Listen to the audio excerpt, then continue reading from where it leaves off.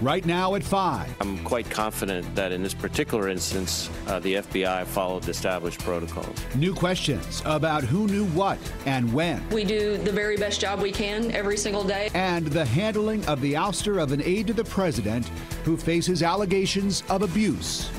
And the White House's handling of the Rob Porter situation has been under a microscope since allegations of abuse first broke publicly last week. And now testimony from the head of the FBI is only adding to the controversy. CBS 4's Eliott Rodriguez in the control room now with Christopher Wray's testimony and the White House's reaction. Eliott.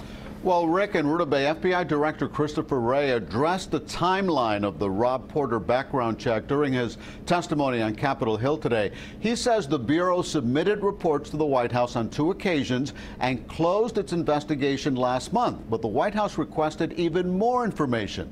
All this was happening while Porter was being considered for a promotion. I'm quite confident that in this particular instance, the FBI followed established protocols.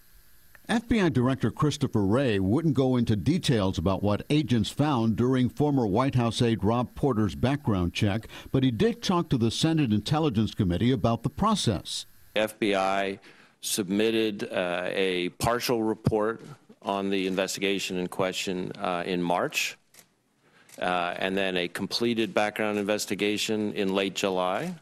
Wray said the FBI got a request for a follow-up and submitted the information last November.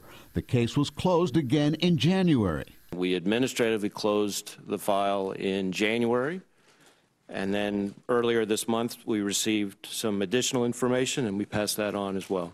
The administration insists information on Porter was still coming in when photos of his allegedly battered wife appeared in the media. The FBI portion was closed. The White House Personnel Security Office, who is the one that makes a recommendation for adjudication, had not finished their process and therefore not made a recommendation to the White House. White House Chief of Staff John Kelly stood by Porter until the photos of his bruised ex-wife appeared. Kelly reversed himself 12 hours later. Members of Congress are calling for a tougher stand on domestic abuse. Spousal abuse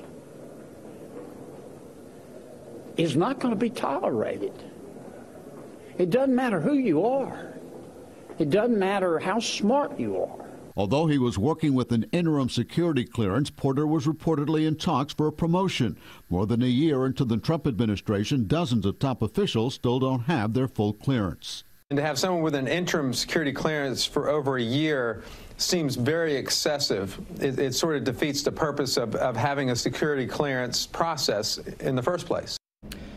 Well, asked who is telling the truth here, the White House or the FBI in the timeline of the Rob Porter case, Press Secretary Sarah Sanders said, "We both are."